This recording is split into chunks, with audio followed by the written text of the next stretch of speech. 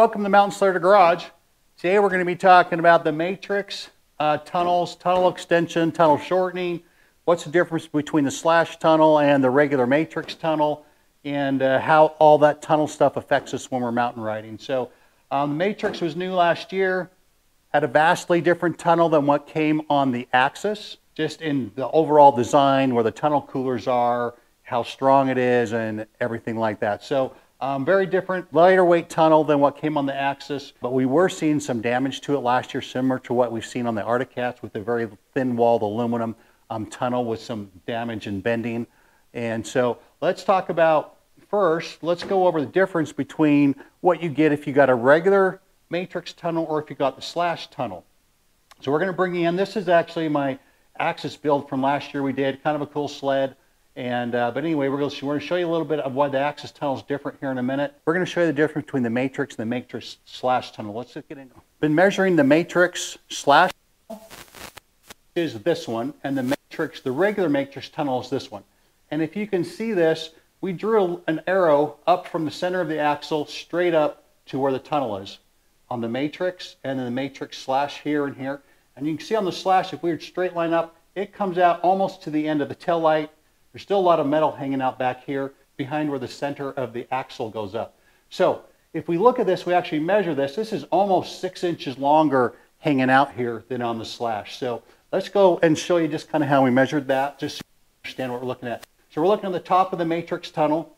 Here's the little plastic piece that holds your accessories bag on. If we measure from that back to the back of the tunnel here where the tunnel meets the tunnel extension, this little extension piece right here is the same on all the Matryx sleds, whether you have a slash, a 155 or 165. It's all the same part number. What's different is the tunnel length. So if we measure from here to there, we can get the different tunnel lengths. So we're just going to show you the difference between the 155 slash and the regular 155. So we're going to measure from there to there on both. So here we have a regular 155, and you can't really see the numbers on the tape measure. This is about 27¼ inches from the back of that plastic piece to where the tunnel meets the extension. And if we look at the slash comes in at about 21¾ of an inch. So the slash is about 5½ inches shorter on the 155 slash than the 155, the regular Matryx. So that's quite a bit. It's almost half a foot shorter. That's a lot of extra metal that's hanging out there. We started seeing a couple years ago on the Axis a lot of people doing their tunnel shortening to have not so much tunnel hanging out there. On the Matryx, since it's a weaker tunnel, one, can bend, and two, can cause you to have difficulty in pulling some of your mountain maneuvers. It can slow you down in side hilling and doing bow ties and other things. So tunnel shortening, that's why we had the shorter tunnel on the slash. But if you have a non-slash and you want to shorten it, we're going to show you how to shorten it. Or if you have a slash and you want to make it shorter, we're going to show you how to do that. So some of the things, the carnage from last year. This is a non-slash 165. You can see, not a good thing if you end up with that. Going to be pretty expensive. It's not like an Arctic Cat. The Arctic Cat has a second piece of the tunnel from here back. So if you bend this, all you have to do is replace this piece.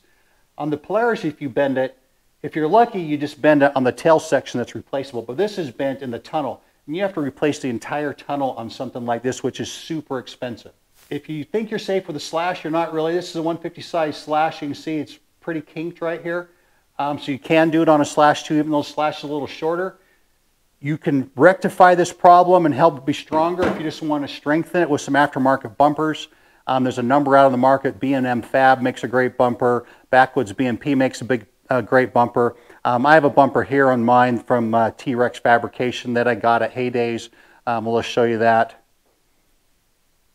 It's a pretty nice bumper. It's not all the way riveted in yet, but it's just kind of sat in place. You can see it's pretty thick aluminum, the bumper is, and it's got a lot of holes to attach it. So you're going to have a really hard time bending something like that if you come up over backwards or something. You put a lot of force back here.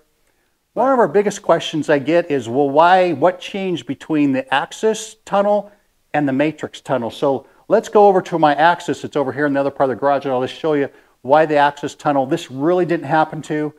All right, so here's my Axis. This is a pretty stout tunnel. You had to take a pretty big hit on this thing to bend it, because one, it's got these big thick channels here that come over the edge here, and it's double walled thick right here, and that gives it a lot of strength, especially on the corner right here. And the other thing, you have your tunnel coolers under here, which gives you also a lot of strength, which the Matryx doesn't have. The tunnel coolers is just one small thin piece of aluminum all the way. It's not the double thick aluminum that you see over here where this piece here, and there's a backing piece on this where it's all riveted together. So the Axis tunnel is a pretty strong tunnel, which you have to take a super big hit on in order to bend this thing, but the Matryx just isn't that way. So this sled's going to be my mod sled for this year. It's a 155 850 Matryx slash. There's a couple different ways. I've been looking at this for a year, how to shorten this. I really wanted to be able to shorten it without cutting into the tunnel piece, because this piece is really expensive and not really a piece you want to replace if you make a mistake or you have second thoughts once you've cut it. It's easier if you can cut this back part that's replaceable, the extension. But I just don't feel a good way of being able to cut this, just the extension, and leaving the tunnel in place. So the way I'm going to show you, there's some ways you can do that, but it just doesn't look as clean as if you cut a little bit of the tunnel. And like this, I'm only going to cut a couple inches at first and see how I like it before I really commit and cut any more of that. But I think a 2 or 3 inch cut on the slash is probably about where you're going to need. That's going to put this back a little bit, gets the bumper and the snow flap a little bit more out of the way if you're doing bow ties or a crossover, or when you're side hilling, or if you come up over backwards, it's not going to really catch and want to bend. So we're going to show you how to cut a couple inches off this. You can kind of measure and cut as much as you want. Or if you have a non-slash where it's 5 inches longer and you want to cut it down 5 or 6 inches off so it's the same length of a slash and then use a slash bumper, you can use the same method to do that if you have a non-slash. So let's tail this apart. We're going to have to pull the bumper off. We're going to have to pull the snow flap and the tail light off, or drill all the rivets out that hold this back extension piece onto the tunnel. So let's get started with that, and then we'll show you how we're going to shorten it. Now the first thing we're going to do to start getting this ready and tearing it apart to shorten our tunnel, we need to pull the bumper off and we need to take the tail light off. We're going to leave the snow flap in place because we really don't need to take that off, because that's going to be part of our tunnel extension that we're going to remove and put back on. So to do this, we got to go in here, and to take the bumper off, there's a number of T27 Torx screws that hold the bumper on up the back side here, over on the other opposite side, then also up over the top here. There's also a T27 Torx screw right here on each side. So we're going to take those off. Then to get the headlight out, we're going to take out these T30 bits.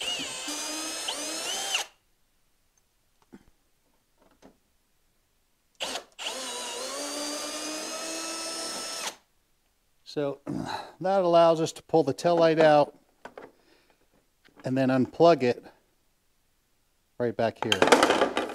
And that gets our tail light off. That's going to free up all that stuff. Next thing we need to do is pull off some of the pop rivets. There's a couple of different kinds of rivets on here. We'll cut out the pop rivets first. Pop rivets are going to be like these rivets here. There's also another rivet needs to come out right here. We're going to take all those off. We're going to drill those out. So the easiest way to take those off, because what happens if you try drilling those out, they start spinning, and then they don't drill, they just spin. So if you hook a vice grip to the underside of them, that'll keep them from spinning when you try and drill them out. Where's pop rivet comes through right here. We're just going to hook a set of vice grips on those like that. That way when we drill the other side, it's not going to spin, and we can drill out the head of it and it'll just come off. Okay, now this one, we have our pop rivet. Pop rivet's the one with the hole in the center. We have our vice grip holding the other side so it doesn't spin.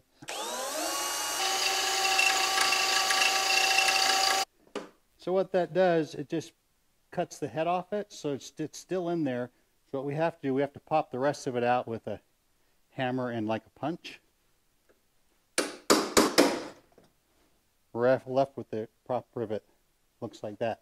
And then we have our hole. So we'll go do the other pop rivets, which is that one, and the one like this on the other side. And then these other rivets are going to come out a different way. All right, now that we got all the pop rivets out, we need to get these other rivets out here on the top of the tunnel that hold the rest of the tunnel extension on. And these are a little bit harder to get out. Sometimes you can do what I've done here, is drill a little pilot hole right in the center and then drill the top out. And since we're cutting this part off anyway, if you mess up this top part, it's not going to matter.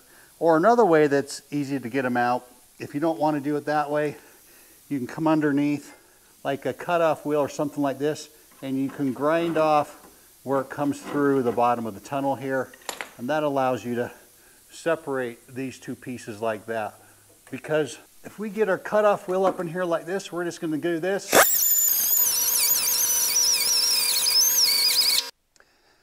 So you're just going to want to cut it off till it's smooth. Then you can usually just pop it apart just like that. And then you can go on to your next one and your next one and get all those up. So we're almost done. We only have those 3 left. We've got all of those ground off.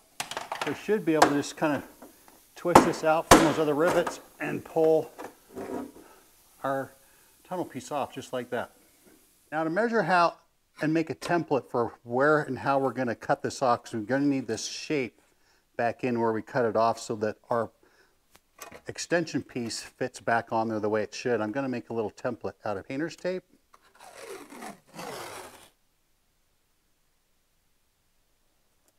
Going to lay that right along the straight edge. I'm going to put this one along that edge there, and this one along that edge there. I'm going to put another piece over the top just to hold everything in place where I want it. And then I'm going to use a knife. I'm just going to trim this to exactly where I'm going to want my edge at if there's anything hanging over.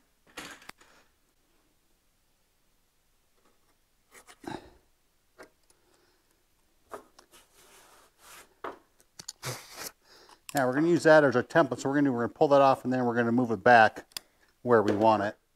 We're going to have to cut this protector off here that goes to our wiring to our brake light. And what we don't want to do, we want to be careful not to cut the brake light wiring yet. So we're going to cut this. This is about where my cut's going to be up here on the top. So we're going to cut this off right here. That'll give us a little more leeway when we cut our tunnel off to not have to worry about cutting the wiring.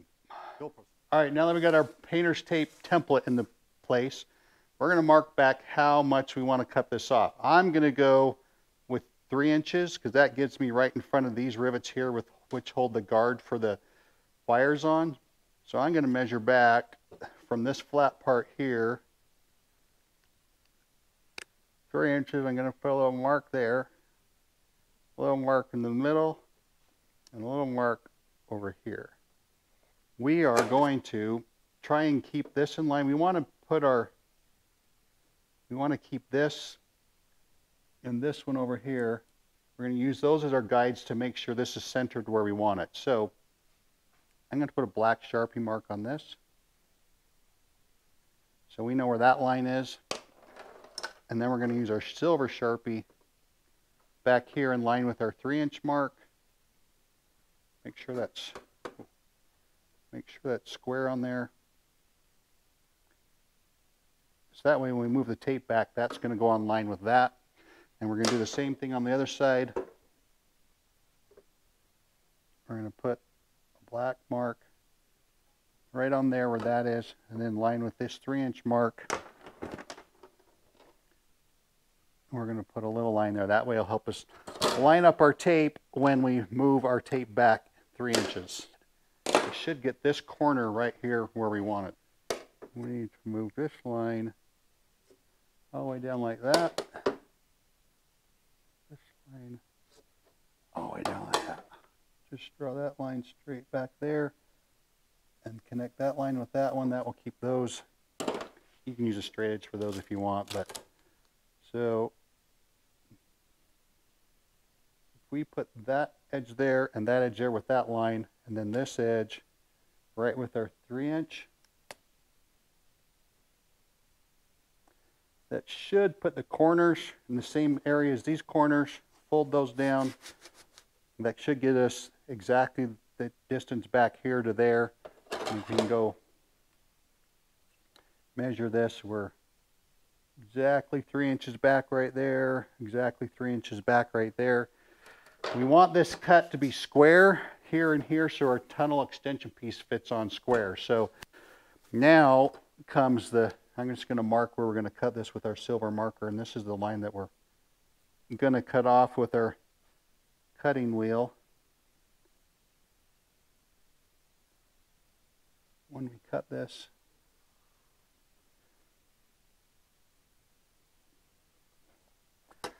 all right, now is the scary part. Now we're going to take our cutting wheel and we're going to cut an $18,000 snowmobile. Now when I do this, you could cut this off with a number of things. You can use a small cutting wheel like this. You can use a larger cutting wheel like this. You can use air, you can use electricity. You could even use a little saw if you wanted to. I like this because it's got a long, straight, flat edge, and I feel like I can get a nice straight cut with it. I'm going to start here. I'm just going to line it up nice and straight right against my tape line.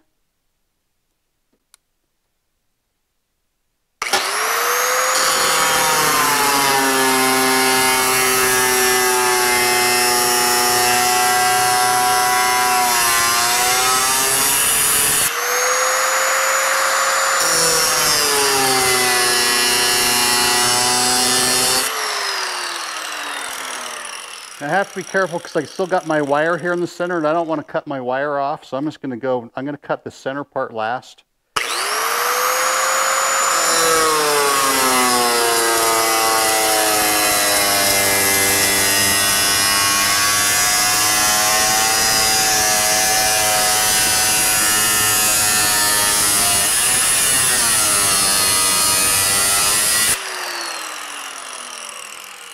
So I cut it from the center right over to my corner. Now I'm going to cut my corner just like this, line it up with the tape.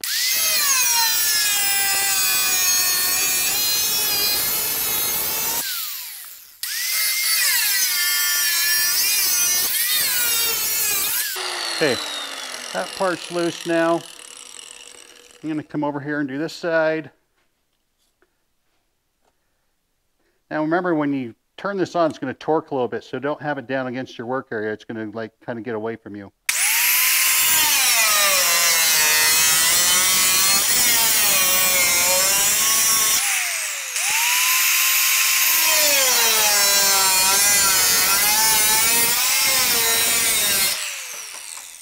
All right, now I can pull the wire down. That gets it about a 1/4 inch away from my cutting surface. So if I'm really careful, I don't pop this through too far, I can cut this without cutting my wire.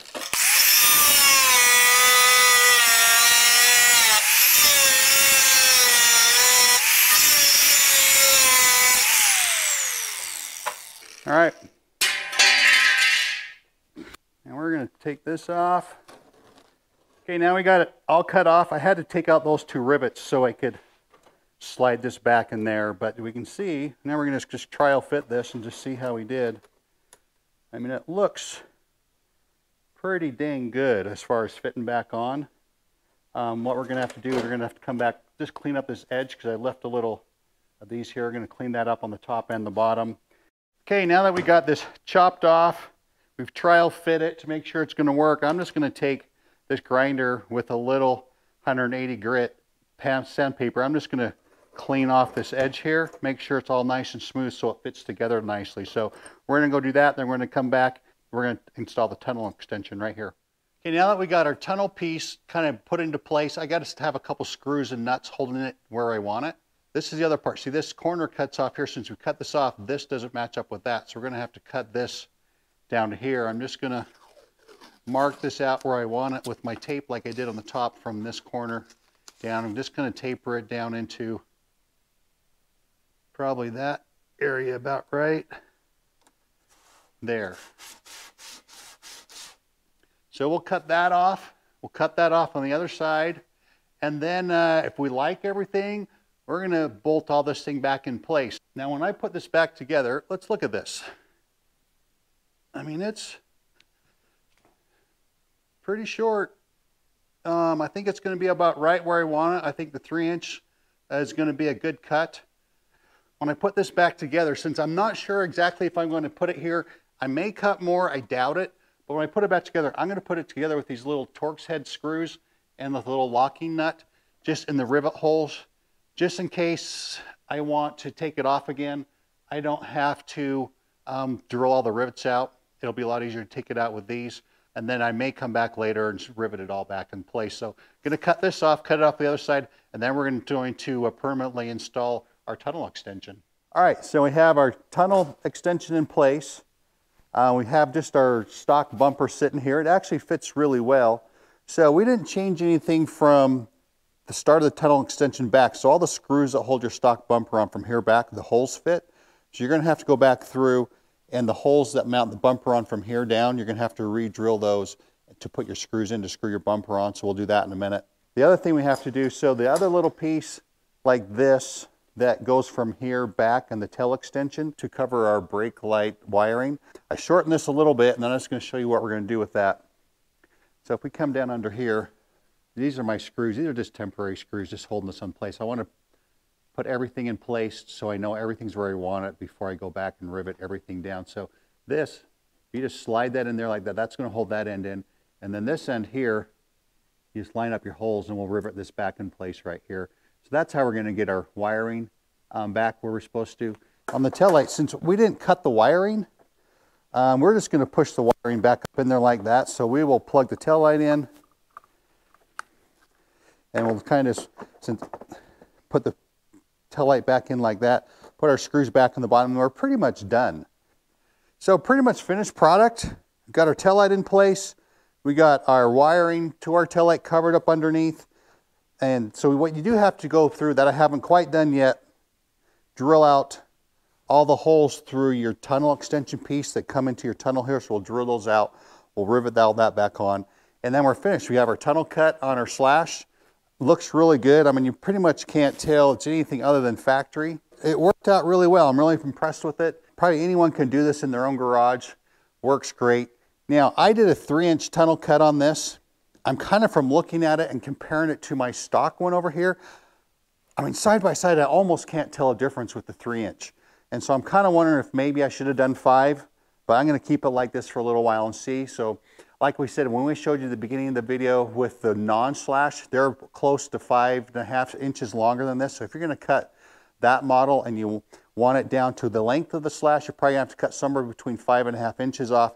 If you want it shorter than a slash, then you're going to have to go maybe 7 or 8 inches. So you're just going to have to decide on how much tunnel cut you want off. So this should help this sled perform better in the deep snow, so you don't have this kind of what people call the rudder back here, kind of dragging and slowing you down. You also don't have the danger of hitting this and bending it up like we showed you in some of the videos earlier. If you're one of those guys that likes to get out and do bow ties and hopovers and reentries and stuff, this will help this not to drag as much. This should make those maneuvers more easy. And even side hilling, with this not as much tunnel dragging, it should side hill easier. And great little modification to your Matryx. Should really help the deep snow performance. And if you have any questions, get on the YouTube page or message me. And if you have any questions about doing this yourself, and we can go from there. Also, I'm going to look at doing an aftermarket tunnel or an aftermarket bumper on this. I think if I use a 146 bumper, it'll probably fit pretty well in here. And if you don't want to use the stock bumper on this. So this is Rich, Mountain Sledder Garage. Be safe out there on the mountain. Have a good winter, and we'll see you next time. Just do a quick overview video of the shortened slash tunnel and the factory slash tunnel. Just see if you can really tell any difference. So let's go look at these. Here's our 3-inch tunnel cut slash. So you can get a real good side view here. It's kind of hard to see with some of the banners in the background, but if we come over here to our stock one, this is what stock looks like. That's uncut. The tail here pretty much is about even with the back of the lugs on that one. And this one, with the back of our lugs here, our snow flap comes in a few inches. So nice little modification, pretty easy to do in your own garage.